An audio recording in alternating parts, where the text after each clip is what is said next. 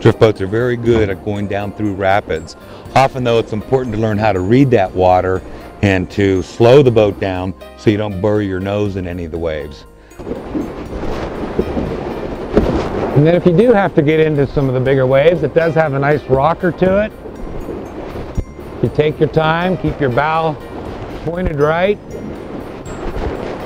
go slow enough up over them. You can do that without getting wet. Might bounce around a little bit, but it works real well. It's also important to learn how to what we call cheat the rapids. You move out of the worst stuff to stay dry.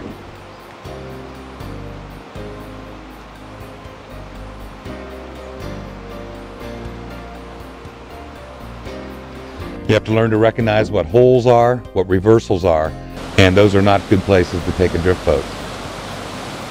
Drift boats are very maneuverable. They do what we call ferry very effectively. That means you must turn the boat a little sideways to the current, and you can pull back or push and cross the current. So one of the keys to rowing a boat is learning how to make your back ferries and your forward ferries. If your boat is absolutely parallel in the current, you can do nothing but slow down or speed up. You can't cross that current. So it's important to kick your boat a little bit to an angle, maybe all the way up to 45 degrees to make a strong ferry. If you're sitting cross current at 45 degrees, you can push or pull on the oars and actually move left or right across that current.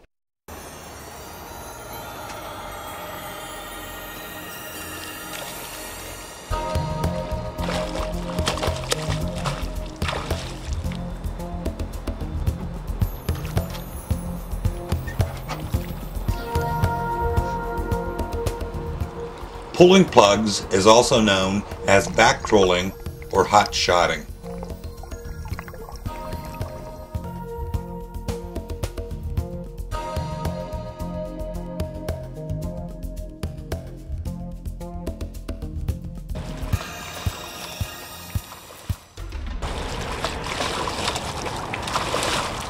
Because drift boats are so maneuverable, they are a perfect match for plug pulling.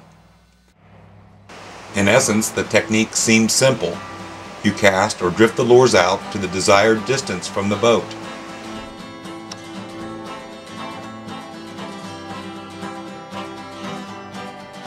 Then using the boat, you hold back against the current.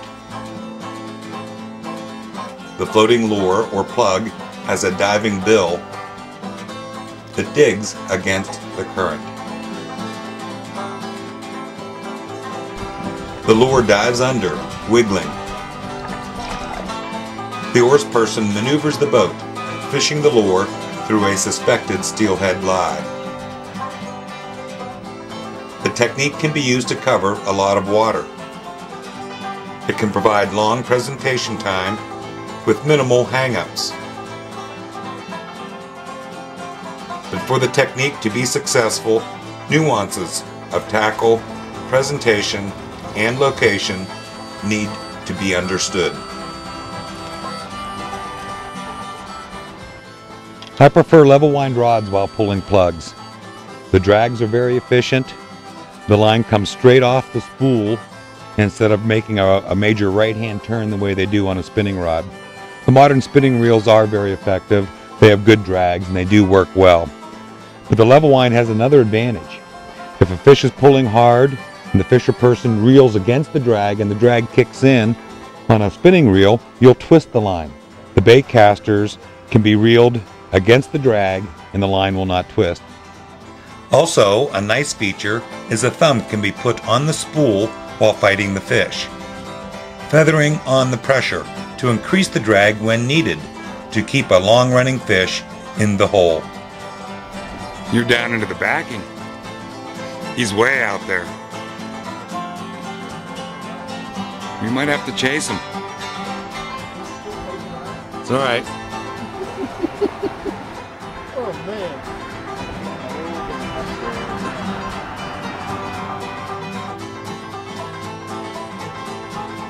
Also, the thumb can be used momentarily to stop the drag from kicking in when pumping a fish closer, to be released, of course, when the fish takes off again.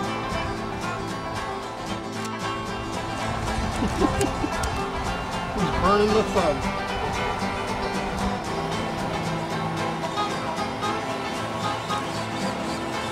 Bye-bye. Come back here, you rascal.